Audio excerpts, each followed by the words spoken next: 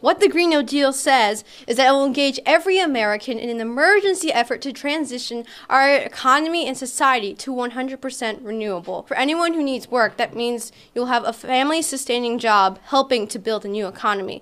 And for those communities impacted by a transition, and for those vulnerable and on the front lines of pollution and climate change, it will mean a just transition. As a society, when we take on a crisis, we go with everything we've got. We can pull off the unimaginable. Climate change is far from the only emergency we face. Systematic racism is an urgent issue. Inequality has skyrocketed, and other major problems in our society. These crises are all connected. The Green New Deal is going to take them on together.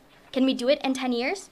The Green New Deal is going to make sure that it happens. We can, and the Green New Deal must do it all. We're going to walk you through the 3 major ways that the Green New Deal is going to change everything for the better. First, good jobs for all. Second, a democratic economy. And third, a good life for all.